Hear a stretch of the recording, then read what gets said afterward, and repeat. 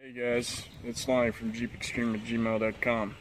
Hey, I wanted to go over a quick video on this Boostwerks setup and on the transfer case and the linkage setup and how simple it is and how it is that the old Z linkage that these had and they ran for years. I don't understand. I don't know why they did it, but they did. They bind. You'll find it hard to get in the 4-low with it.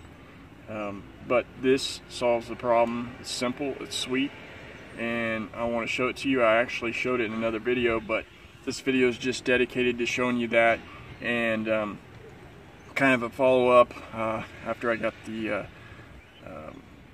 the transfer case installed, SYE in it, and the skid plate I'm working on now.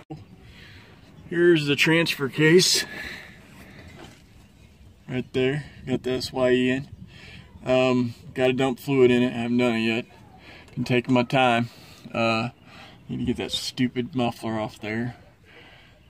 There is the drive line off the front of the 2000 Jeep. They say that you know, you can swap the drive line off the front and run it in the back with 4 to 5 inches of lift, whatever. You can. However, on this one, I know Grand Cherokees have a longer drive line in the front.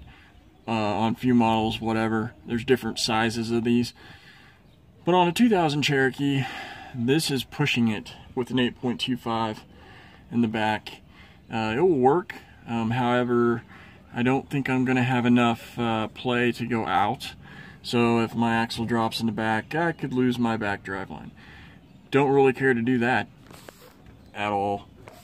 So, and then I got the skid plate here.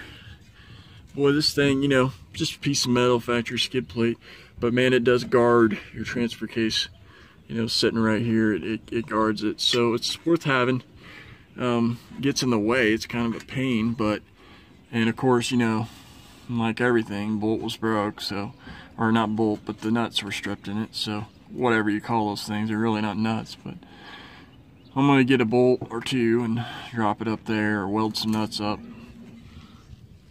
which I'll be doing quite a bit of welding later here on in these videos, as I got me a new 210 Hobart MIG that I plan on using. So anyway, let's get to the linkage setup.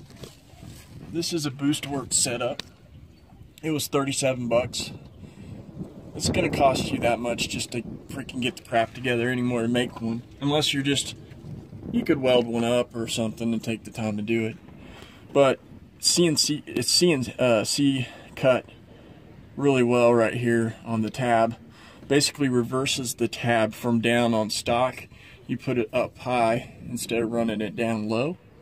And then you've got 3 adjustments here, 3 holes.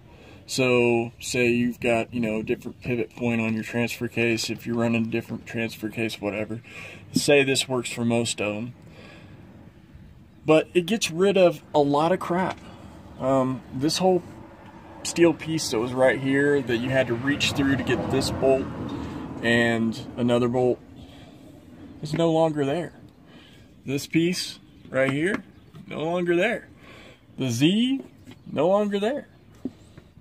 I have an L. That's it.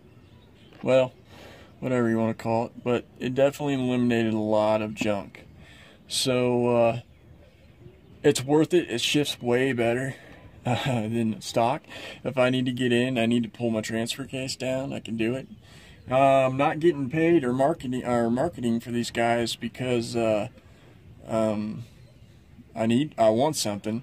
I'm just telling you the flat out truth. It works so much better. It's adjustable, it's easy, and it does, we'll see how it holds up on these pivot points up here. I think it will be fine.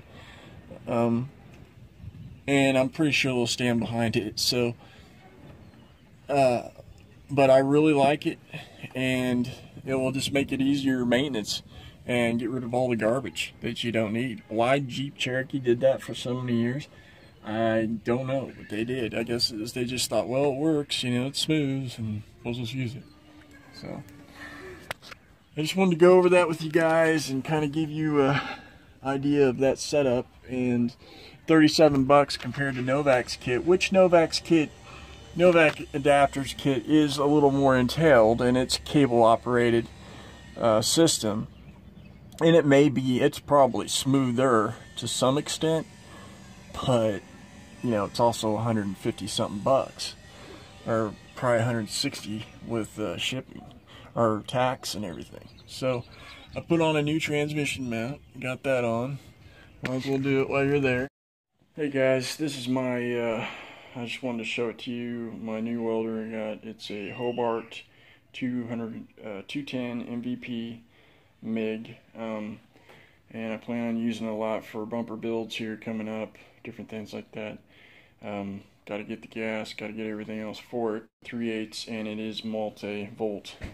That's why it's called MVP. It actually will do, you can plug it into regular 120, or you can run it on, 115 to 230 volts. So you can run it two different ways on two different plugins. So you could do everything on this thing. Goes up 3/8 inch steel, and it's going to be fun to make some bumpers with later this year.